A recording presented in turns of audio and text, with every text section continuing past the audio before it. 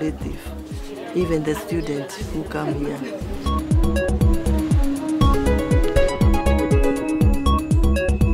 I can say the ref of this hospital for now, it's like the way I'll go to Aga Khan, because the attendants, the way they are taking care of us, it's quite good.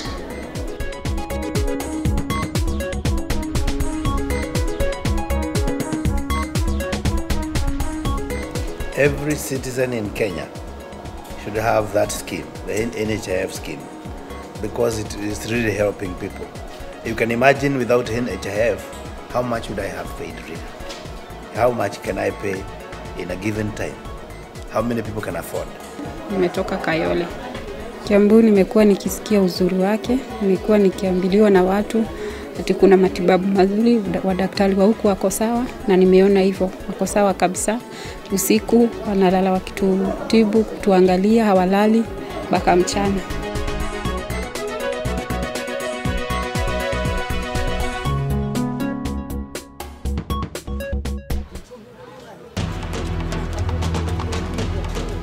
The last few years since devolution have witnessed profound changes in the healthcare landscape within Kiambu County. This is evidenced in the progress the county is making towards increasing accessibility, improving quality, and enhancing affordable healthcare services to all its residents. The population of Kiambu County is 1.9 million. It's divided into 12 sub-counties with 60 wards. In Kiambu County, we have 107 health facilities, and the 108th is the Beyond Zero mobile clinic. We have 3 level 5 hospitals in Kiambu County. We have 11 level 4 hospitals in the county, 25 health centers, 70 dispensaries, and 120 community health units. Kiambu County Health Services serves more than 10,000 outpatients and 2,000 inpatients on a daily basis, with a staff of more than 2,700. I'm born here in Kiambu, so I used to come to this hospital even before devolution. And from the time of devolution, the last 5 years, there is a lot of improvement in health services in Kiambu. And we are hoping it will continue to another level. Kiambu County is committed to universal health coverage, that everyone should have access to health services they need without risk of financial ruin or impoverishment. Universal health coverage is one of the 4 agendas of the President. And as a department, we are very glad to be associated with that agenda, because we believe it is the way, it is the ultimate towards achieving proper, affordable, quality, accessible health to our people without having to use money from their pocket. And indeed, we are working towards that together with our partners, NHIF and AMREF and Beyond Zero, and our governor is in the front, of course our president is in the front. And we believe if we were to increase the coverage for the number of people who have, NHIF cover, then that will go a long way in achieving the UHC.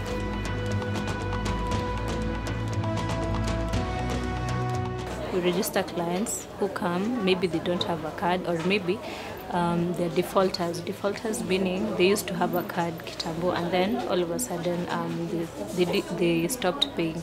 So they can activate their cards by paying 1,500 and a photocopy of their ID. For the registration, we normally register them by a photocopy of their ID, 1,500 on their phones, and a passport size photo.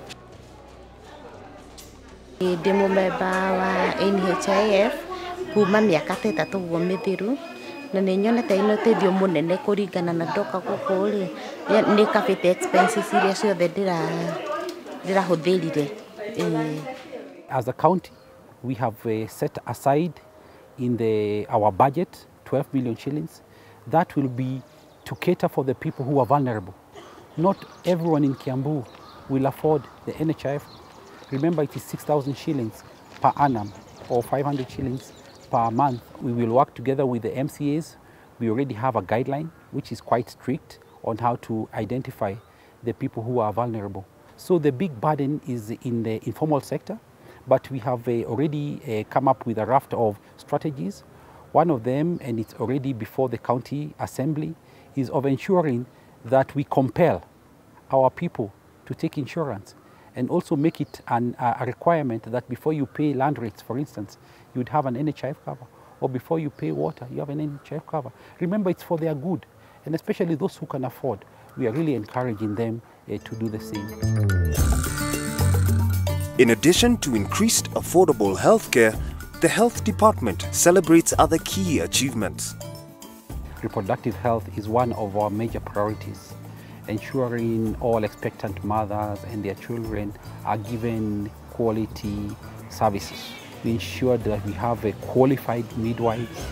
We have 16 gynecologists in our county to ensure that this specialized care, just in case the delivery would require specialized intervention. We delivered 61,000 babies in the year 2016-2017. Our maternal mortality ratio right now stands at about 50, between 50 and 60 to 100 live births. The national maternal mortality ratio is at 362. And we are now working towards ensuring that we have zero maternal or child mortality within our county. We were able to open a blood satellite center at a Thika level 5, which is now able to provide between 800 and 1,200 units of blood. The biggest cause of maternal mortality is hemorrhage. And immediately we commissioned that blood satellite. We noted a drastic reduction. We are just about to commission our reproductive health unit at a Thika level 5 next month, and it will offer a state-of-the-art reproductive health services. Welcome to Kiambu level 5. This is the pharmacy. This is basically where we stock the drugs that we are dispensing to the patients after getting them from the main store. As you can see, we are well stocked currently. We received some drugs just some few weeks ago, and our patients are benefiting and we are good to go.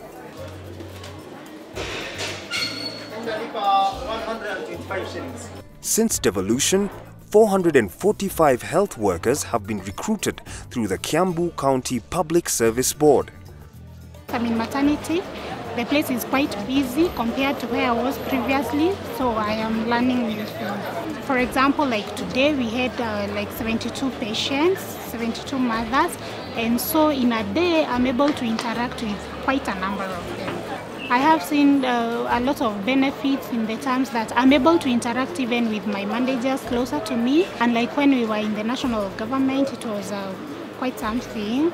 Yeah, but right now, with the devolution coming even closer to us, we're able to view our issues even as the health workers closer to our managers. The training of the health staff in the county has continued to improve their skills in handling patients. We have so far sent 6 people to South Korea, a university called Yonsei. We sent 2 renal physicians to train in the King's College in UK. We trained another renal physician in Cairo University. As we speak right now, we have more than 50 doctors who are in various medical schools doing their master's programs. All these are under our sponsorship, in that we are the ones who are paying their salaries as they continue studying in school. Recently myself, I was a beneficiary of a training where we went to King's College and the renal observership program for 6 months. And I can say, yes, there is the benefit of, for me, there was the benefit of being trained so that I'm able to better care for patients who have renal issues, diabetes, hypertension, and all those things. But there was also the benefit of having an experience of a healthcare model that is functional. And then I am in charge of this facility.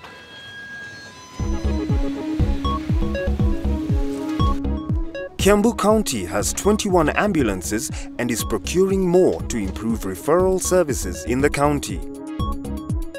Kiambu County Health Services is renovating, rehabilitating and equipping existing health facilities and establishing new ones. In terms of infrastructure, we have been able to build and renovate many of our facilities. When you go to Larry sub-county, you'll find we are about to complete a 150-bed hospital. If you go to Kikuyu, the water, you'll find that we are also doing a 150-bed hospital. If you go to Wangige, you'll find that we're also doing a similar project. If you go to Tigoni, you'll find we're doing a similar project. We did a groundbreaking for another state-of-the-art hospital, which is equivalent to what we have just come from doing in Thika Level 5 at Gedongori. It will be able to provide state-of-the-art services, especially in the area of oncology. When you go to Bibirioni, again in an area called Garariga, just near Lemuru, again we did a groundbreaking for a 300-bed hospital. And we believe that those infrastructure will go a long way in addressing the issue of bed capacity, ensuring that one bed, one patient, rather than the scenario which we'll find in some of our hospitals where more than 2 patients are sharing one bed.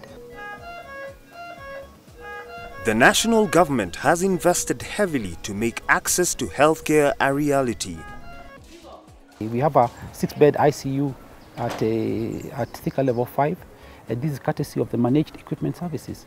That means our patients who require intensive care do not have to go. We also have now the dialysis, which I've just mentioned. We have state-of-the-art theatre facilities, both in Thika Level 5 and in Kiambu. We have centers for sterilization, for surgical equipment in both of the hospitals. Really, this has gone a long way, courtesy of the partnership with the national government. So we work in a very cordial manner. We always reach out to each other, and so far, so good. When you think about the old Minister of Health and the nurses and the workers, it is very different. These people are kind. I would say that in front of them, in front of anyone else, they are kind, they talk to us nicely, and they advise us nicely. This place is clean if you look around. And the food, we keep asking questions, what are we supposed to do? We are advised here, but then it's difficult at home. So I like the way they feed us. The feeding program here is perfect. Except that, of course, for you people, you would not eat. Because there is no salt, nothing. It's not the kind of additives we put. So here they almost force us to eat. When you have come, feed first, and then continue. The Kiambu County Health Services has continued partnering with various public and private partners to enhance service delivery, especially in the provision of specialized care. An example is University of Nairobi CRIS project that procured and installed a gene expert machine at Kiambu Level 5 Hospital that assists in the diagnosis of resistant tuberculosis cases. The test is free. It's based on DNA. So it's a very good test, and it confirms whether you have TB or you don't have TB. And especially for patients with resistant TB, it is really beneficial.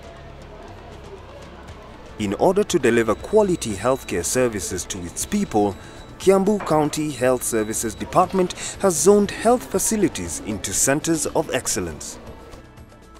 These are hospitals which are flagships, so they are able to provide all basic services that would be offered by any hospital, but they have a flagship which they identify themselves with.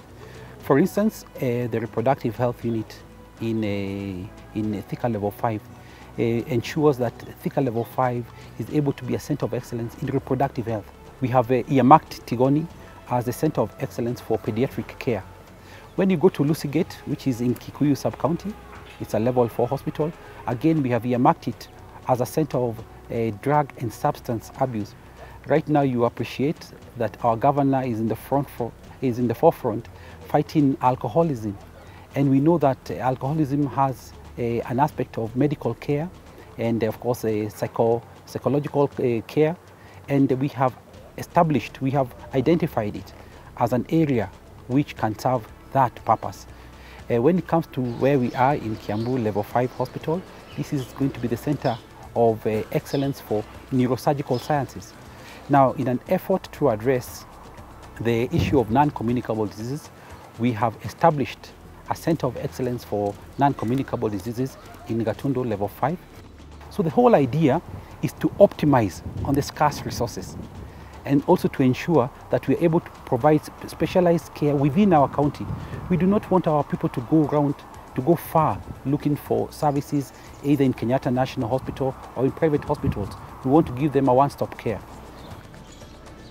In November 2017, Kiambu and Gatundu hospitals were upgraded to Level 5. The county now has 3 Level 5 hospitals and is working to upgrade other facilities.